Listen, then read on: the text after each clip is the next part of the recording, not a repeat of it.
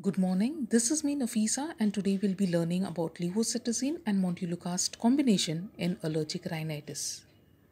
Allergy is body's exaggerated response to an otherwise harmless substance. There are four types of hypersensitivity reactions. Today we'll be learning about type 1 hypersensitivity reactions only. All of us at some point of time have suffered from one of these. Redness of eyes, itching of eyes, watering of eyes, sneezing, running nose, nasal congestion, redness or itching of skin. These are the examples of type 1 hypersensitivity reactions.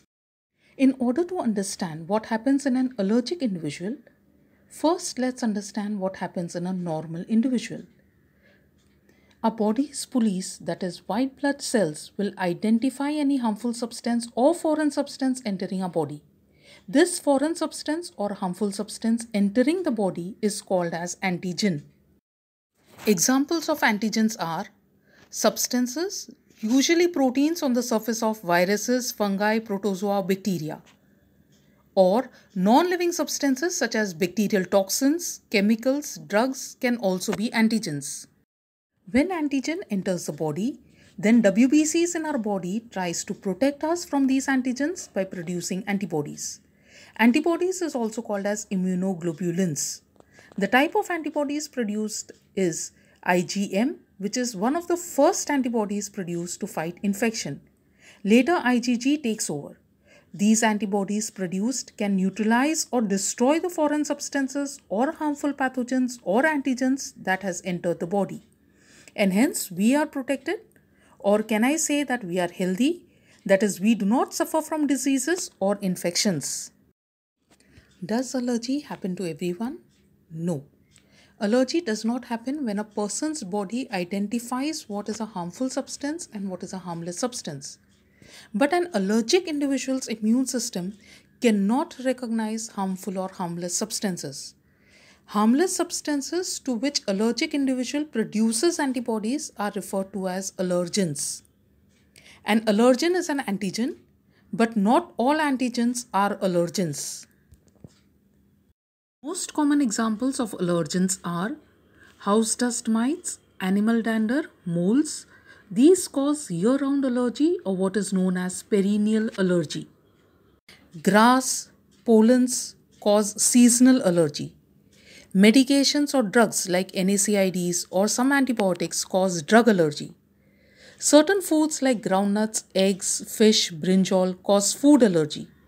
Others, example insect bites, perfumes, chalk powder, etc.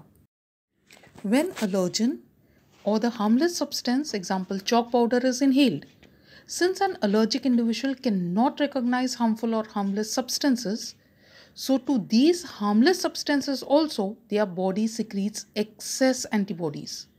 Antibodies secreted in an allergic individual are of IgE class. Some of these IgE antibodies will neutralize the allergen. And as excess IgE antibodies are produced, so the other IgE antibodies will bind on the surface of mast cells or on the surface of basophils. Thus, mast cells and basophils are sensitized to the allergen. This is called as sensitization stage. Sensitization stage does not cause any symptoms. When this allergic individual, after some days or some weeks or some months, is exposed to the same allergen for the second time, allergen will cross-link with the IgE on the surfaces of mast cell, signaling the mast cell, or I can say it as activating the mast cell to degranulate. Degranulate means releases inflammatory mediators, which are also called as inflammatory chemicals. That is, degranulation of mast cells takes place. Degranulation of mast cells takes place, which releases many preformed inflammatory mediators. Inflammatory mediator most commonly seen in allergic individual is histamine. In an allergic individual, on second exposure or subsequent exposure to the same allergen, degranulation of mast cell takes place and mast cell releases many preformed chemical mediators. Mediators means help, as these chemical substances help in inflammation. Therefore, these chemical mediators are also called as inflammatory mediators. Many preformed inflammatory mediators are released But the most important preformed inflammatory mediator is histamine. This histamine on its own cannot show action. That is, histamine has to bind to histamine receptor to show its effects. Histamine receptors present in eyes, nose, skin and bronchi are called as H1 receptors. If histamine binds to H1 receptors in eyes, symptoms are redness of eyes, itching of eyes and watering of eyes. Indication is allergic conjunctivitis. If histamine binds to H1 receptors in nose, symptoms are sneezing, redness of nose, itching in nose and rhinorrhea, that is runny nose. Indication is allergic rhinitis. Rhino in medicine means nose. Rhea means excessive discharge. So rhinorrhea is watering from the nose or runny nose. Rhinitis is again made up of two words, rhino plus itis. Itis means inflammation. Rhino means nose. So rhinitis means inflammation of the nose.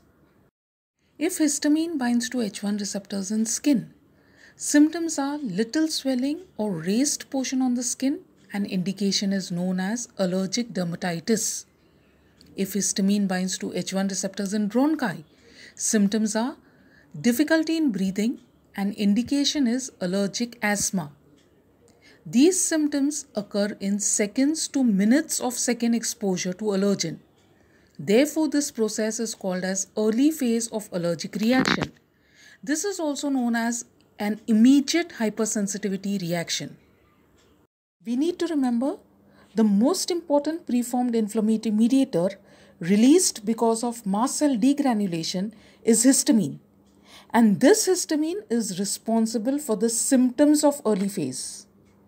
Late phase of allergic reaction occurs about 4 to 6 hours on second exposure or subsequent exposure to allergen and involves newly synthesized inflammatory mediators. These new mediators are generated by breakdown of mast cells. The membrane of the mast cell is made up of phospholipids, and because of the breakdown of mast cells, the enzyme phospholipase A2 is activated. And phospholipase A2 converts phospholipids to arachidonic acid, and from arachidonic acid, numerous leukotrienes and prostaglandins are produced. How are they produced? Arachidonic acid is converted to prostaglandins by COX enzymes, and arachidonic acid is converted to leukotrienes by lipoxygenase enzyme, which uses FLAP. PAF, also known as platelet activating factor, is also a newly synthesized inflammatory mediator released by mast cells. Degranulation of mast cells also releases newly synthesized inflammatory mediators like prostaglandins, leukotrienes and PAF. Leukotrienes is most important. Why is leukotriene most important? Because leukotriene is 100 to 10,000 times more potent bronchoconstrictor than histamine. Therefore, leukotriene will amplify the action of histamine. Inflammatory mediators causes these effects of redness, warmth, pain, swelling. These are the signs of inflammation. All these inflammatory mediators are responsible for inflammation. Other effects of these inflammatory mediators are increased bronchoconstriction and mucus hypersecretion. This occurs after 4 to 6 hours of second exposure to the same allergen and is called as late phase of allergic reaction. Late phase symptoms can be more severe than symptoms in the early phase. When histamine binds to H1 receptors present on the eyes, this leads to early phase symptoms which occurs within seconds to minutes. These symptoms are redness of eyes, itching of eyes and watering of eyes. The late phase symptoms are which occurs after 4 to 6 hours of second exposure of the allergen is more redness and swelling. This allergic condition of the eye is known as allergic conjunctivitis. When histamine binds to H1 receptors present on the nose, the early phase symptoms which occurs within seconds to minutes is sneezing, redness of nose, itching in the nose and watering of the nose, that is rhinorrhea. Late phase symptoms that occurs 4 to 6 hours is nasal congestion. Allergic condition of the nose is known as allergic rhinitis. When histamine binds to H1 receptors on the skin, leads to slightly raised elevation on the skin known as urticaria or wheal. These are the early phase symptoms which occurs within seconds to minutes. And after some time there is diffused redness or erythema or flare. These are the late phase symptoms which occurs after 4 to 6 hours of second exposure of the allergen. This allergic condition of the skin is known as allergic dermatitis. Histamine binds to H1 receptors on the bronchi, leads to bronchoconstriction, which is an early phase symptom, and congestion of bronchial mucosa, which is a late phase symptom.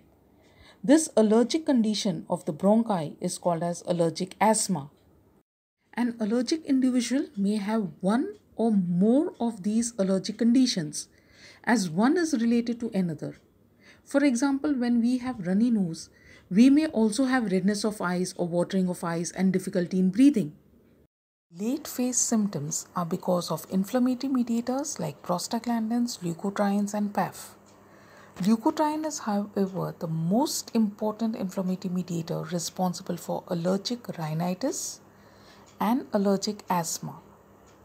When leukotriene binds to leukotriene receptors, leads to late phase symptoms of allergic rhinitis and allergic asthma.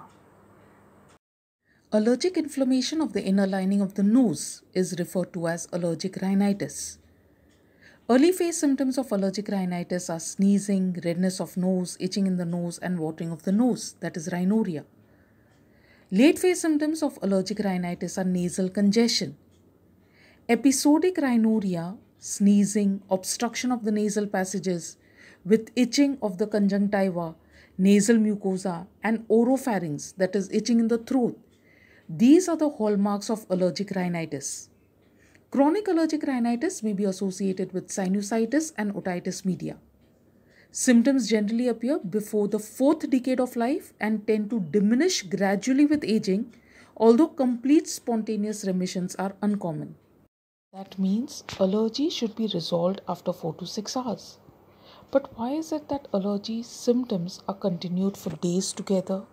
Inflammatory mediators also results in increased vascular permeability.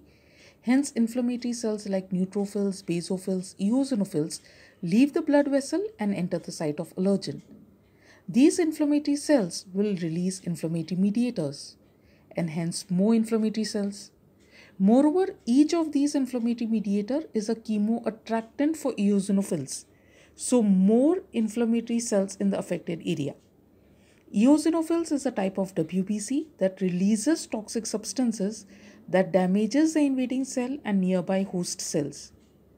That is, damages the epithelial cells.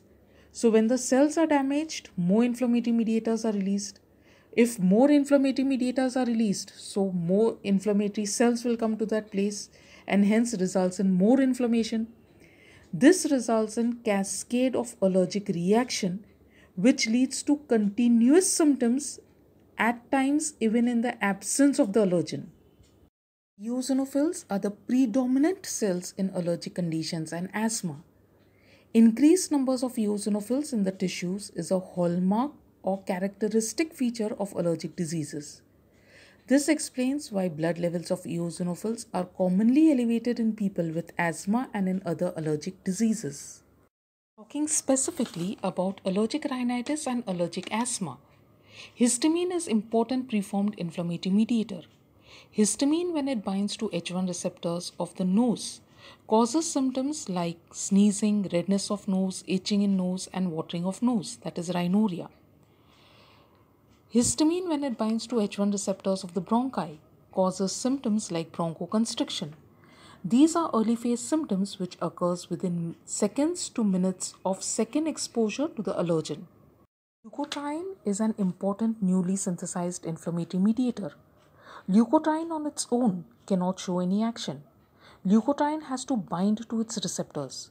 So leukotriene, when it binds to cysteinal leukotriene 1 receptors, causes late phase symptoms in the nose like nasal congestion and late phase symptoms in the bronchi like bronchial congestion, which occurs after 4 to 6 hours of second exposure to the allergen. It's important to take care of early phase symptoms and late phase symptoms. In order to stop early phase symptoms, block histamine from binding to histamine receptors by giving a H1 receptor blocker, example of which is levocetirizine. To stop late phase symptoms, block leukotrienes from binding to the leukotriene receptor by giving leukotriene receptor blocker like Montelukast. We need to give a combination of levocetirizine and Montelukast so that both early phase symptoms and late phase symptoms are taken care of. Combining levocetirizine and Montelukast gives additional benefits in comparison with either drug alone. Combination therapy of levocetirizine and Montelukast gives relief from nasal congestion, a symptom with a considerable impact on quality of life. Combination therapy with levocetirizine and Montelukast may have a positive impact on perennial allergic rhinitis and improved quality of life, and also provides relief from nighttime symptoms. Thank you so much.